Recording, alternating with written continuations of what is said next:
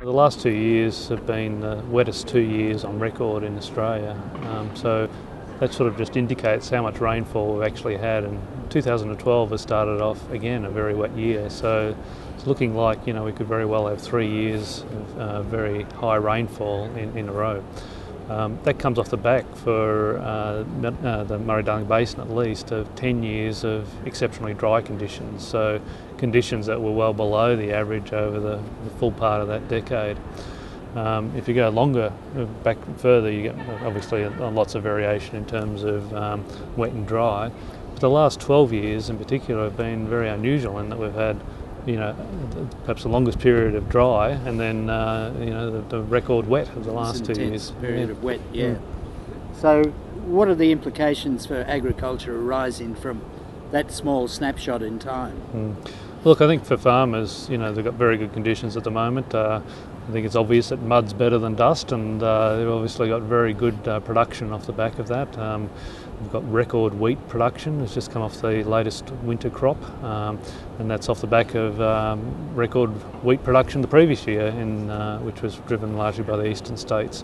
And so, I think the message for farmers there is that obviously wet conditions are far better than dry, but also, more importantly and more seriously, that they need to build into their farm plans variability in rainfall conditions in the future, that it's not going to be 1 year wet, 1 year dry, that there could very well be periods of long periods of dry and long periods of wet, and they need to be building that into their farm plans and planning financially as to how they might manage those varying periods over time. There are things that farmers can do, both in a production sense but also in a financial sense. So in a production sense, during the big dry of last decade, we saw a lot of farmers moving to techniques which actually help preserve moisture in the soil, such as minimum tillage and that sort of thing. During wet periods, obviously they need to think about perhaps alternate ways of managing floods and other big wet periods, but certainly during dry periods farmers had a lot of experience in terms of adapting some of their farm practices to those weather conditions.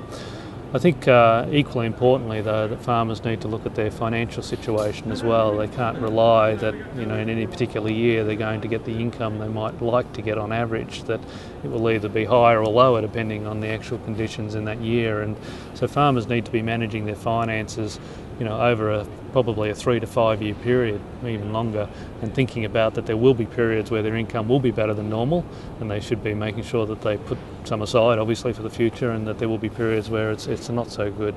And there are some policies that can help, like farm management deposits, which provide an opportunity for them to put money away when they have high incomes. But farmers need to probably think about other things as well in terms of their investments and how they invest both on farm as well as off farm during the good times. What is your view about the dire warnings that are around about the lack of food security for the future, for a future in which you'll have 8 billion people to feed on this earth? Yeah, well, actually, the forecasts are for up to 9 billion by the middle of this century. So we've got about 7 billion people now, so it's about obviously a 2 billion increase over that period of time. But importantly, it's not just the population increase that will mean there'll be a greater food demand. It's also, in a lot of developing countries, there's a rising middle class, and they tend to consume more food per person than what obviously less developed countries do. And so it's a combination of the higher income of those middle classes in developing countries, as well as the rising population, which is going to drive that increase in food consumption that we're forecasting, which we say will be about a 77% increase over the next little while. Now, we also believe that that sort of increase is achievable. It sounds like a lot, but if you look back over history, and particularly say over the last 40-year period, farmers around the world have actually increased food production by 165% over that period. And so the 77% they have to make in the next 40 years is really only about half the increase they actually made over the last 40 years. So in some senses, there's certainly the potential for farmers to be able to meet that demand, but it's not without its challenges. clearly there needs to be a continued investment in R&D. We need to get that productivity growth, and the way we get that is through R&D and also through investment. So the combination of R&D and investment, and continuing that into the future in our agricultural areas will be very important. Also important will be the need for that productivity growth in the future. We've seen in Australia very good productivity growth, and that has been happening around the world. But productivity growth has slowed a bit in Australia over the last little while, and that's off the back of obviously poor climate conditions over the last decade, but also some decline in investment in R&D.